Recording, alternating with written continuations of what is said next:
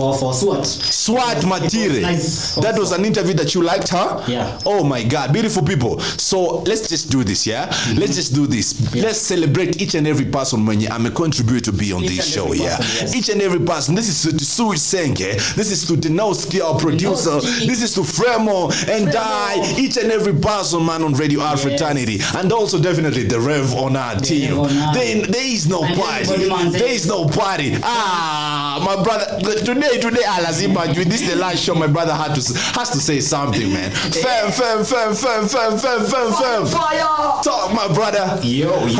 My G, man. Big shout out to you, man. Actually, he was a man who shout out live on air, man. I've been here most of the time since I came, man. Since you, man, and those reels behind those posts, man. Introduce yourselves with the family, man. I'm Salto V Empire over here. Hey, pull up, hey, ndugu yangu. Hey, sawa. Atidini tena. Salto V.